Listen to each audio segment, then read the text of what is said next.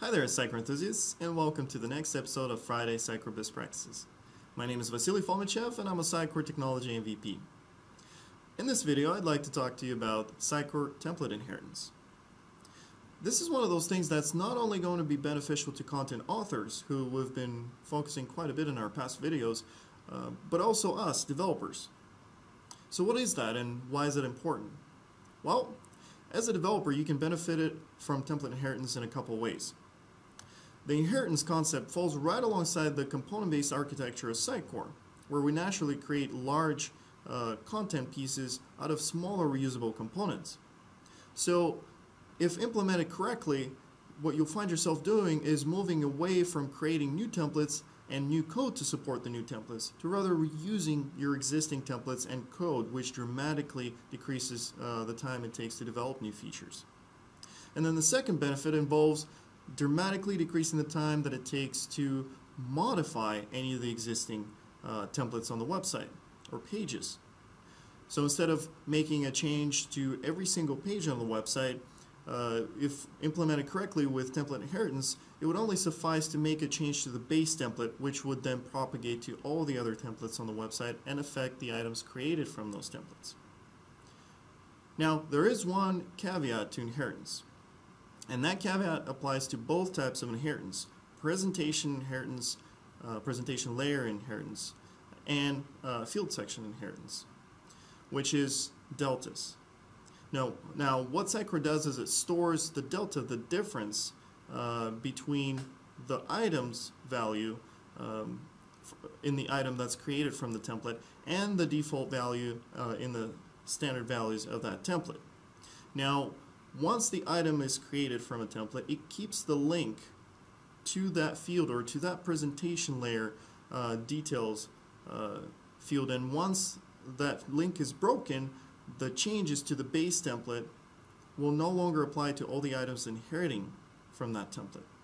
So for instance, let's say if we have a generic page template and we create a generic page item from that template, let's say the title field on that template would inherit the base default value of the generic page template title field. Now if we go into the template standard values and modify that default value, it will also update the title field on the generic page item that we created. However, if we update that field on the item directly and then make another change to the template, that change that we applied to the template will no longer reflect on the title field in the item that we created. So let's take a look at all that and how we can use inheritance in our solutions. So what I have here again is an empty Sitecore instance. And what we'll do is we'll go ahead and follow our best practice of content organization and create a demo folder for our demo website. Following the component-based architecture, we'll go ahead and create the components folder, which will host all of our components. And for the sake of the demo, we'll have a metadata component, and we'll add a article component.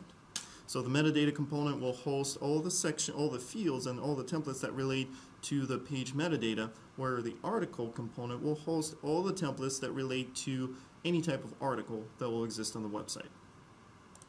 Now what we'll also do is create another site folder for templates called pages, and that's where all of our pages will live.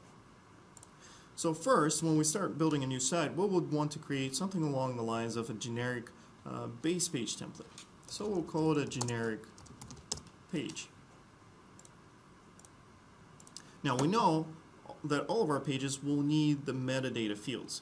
Now instead of creating these fields directly on the generic page, what we'll do is we'll create a metadata section in our metadata component, and we'll add those fields there. We'll call this section metadata, and let's add a page title field. We'll keep it as a single line text, and let's add a meta description field, and we'll make that a multi-line text field.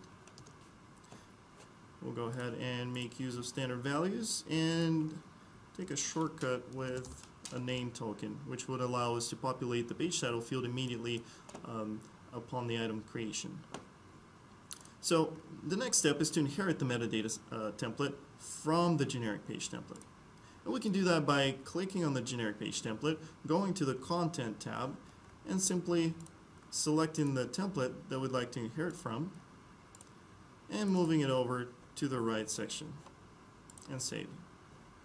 Now if we go to the generic page and enable our standard values, we now see the metadata section being part of that template.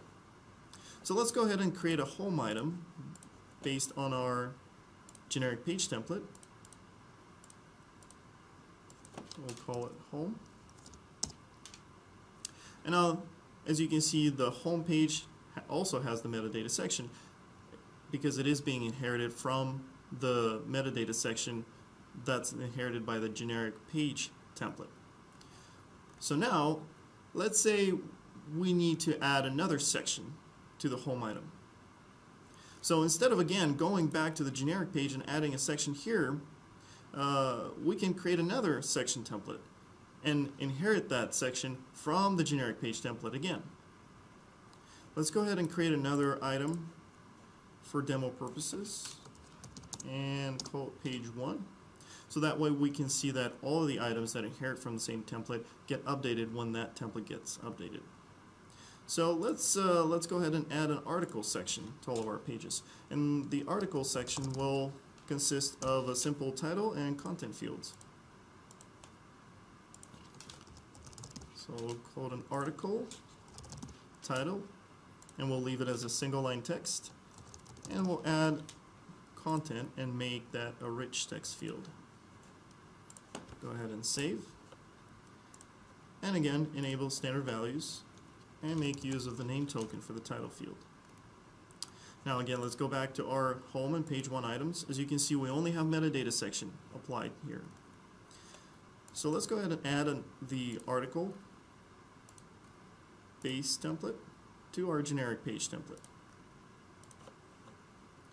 Oh, let's see. Drag it over to the right side and save. Control S. Now let's make sure that it got applied correctly, and it did. We have the article and metadata sections. Now let's check the home item, and there it is. So as you can see, changes to the base template when using template inheritance also apply to pages that were created from that template. Now notice how we have the name tag, the name token not expanded here.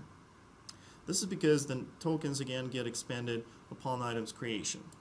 So let's say if we wanted to update the default value in the article title field that we have for all the pages. So for that, all we'd have to do is simply navigate to the base article template and modify this title to an, let's say, awesome article. Now if we go back to home and page, we have both of those titles updated to the new value. Now let's go ahead and modify this title field directly on the home item. Let's say we'd like to have a different title on the home page. Now what I mentioned previously about the inheritance is once you modify a field that has an inheritance link back to the standard values template, that breaks that inheritance. The delta still keeps track of the changes, but now any change to the template standard value, to the default value of that field in the data template standard values, that's a mouthful, will not affect the item. Let's take a look. So we modified the title field, and let's add some emotion to that. So we added a couple exclamation points. So let's check page 1. Now we do have that change reflected here. And on the home page, we still have our welcome message. So as you can see, the new value in the title field of the template standard values did not reflect on the field that was modified directly on the item. So this demonstrates template inheritance using field sections. Now next we'll take a look at how we can apply inheritance using presentation details. So as we know, we assign our presentation layer details on standard values of the template. And what we'll do in this case, we'll just simply reuse the default layout that comes with a Sitecore default instance, and we'll just add a layout for demo purposes. We'll save. Now, let's go ahead and check our pages. And we have the same presentation applied to all the items inheriting from that template. So in review, template inheritance can save a lot of time to both content editors, making changes to the existing implementation, as well as developers, building new features. Hopefully by now you start recognizing the enormous potential of inheritance and different strategies and the complexities and the benefits that you can gain by using template inheritance. Hopefully you'll start implementing the component-based architecture and promote reusability in your Sitecore projects going forward.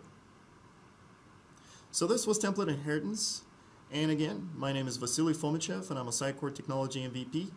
For more tips like this, check out the cmsbestpractices.com, and I will see you next Friday. Over and out.